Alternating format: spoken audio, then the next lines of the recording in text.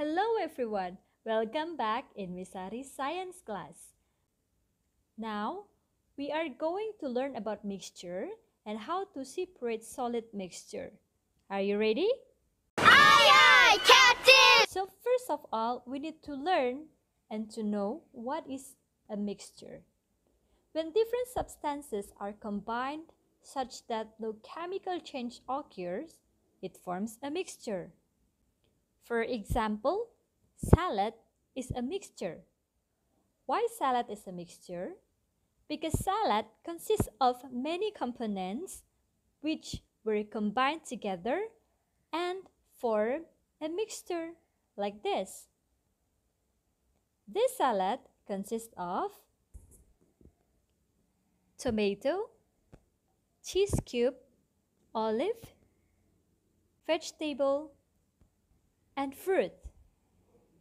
So these components are combined together and form a salad mixture. Mixtures are all around us. Let us find out some example of it. Pond. Pond is a mixture because pond consists of many components inside, such pebbles, sand, and water. Air also a mixture because in the air we can find oxygen, nitrogen, carbon dioxide, and other gases. And the last, we have soil. Soil is also a mixture because soil consists of many components inside as well.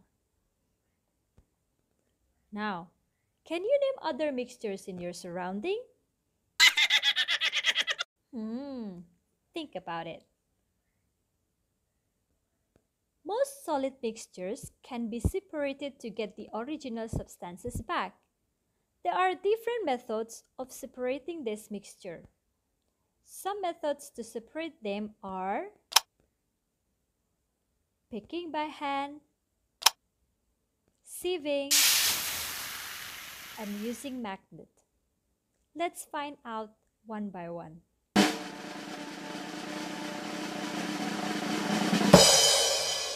The picking by hand method.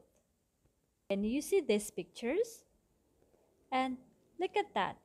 What are those people doing? They are separating two different objects. This method is called picking by hand methods. Picking by hand methods can be used if the particle relatively large. And this is only useful when the particles are clear enough to be seen. For example, separating pebbles from rice.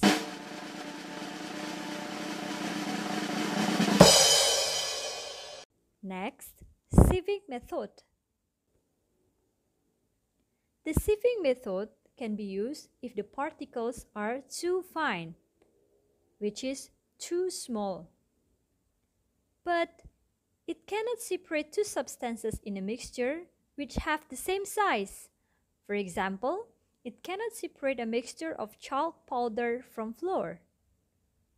As you can see in the picture, the sieving method can be used if the particles are really small. Well, look at this.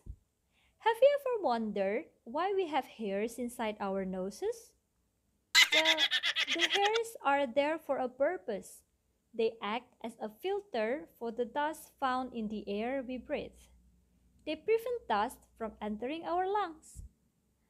Can you think any other objects which act as a filter?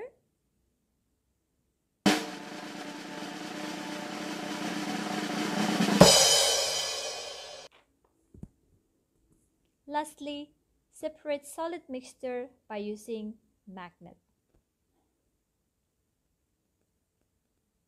A mixture of magnetic and non-magnetic objects can be easily separated by using a magnet. Look at this picture. The iron powder and flour can be separated by using magnet. The magnet will attract iron powder so that it will be separated from the flour. Can you think how it is used in our daily life? So that is our lesson. Let us conclude what we have learned. Aye, aye, Captain! We remember when different substances are combined and there is no chemical change occurs, it is forming a mixture. And how can we separate solid mixture?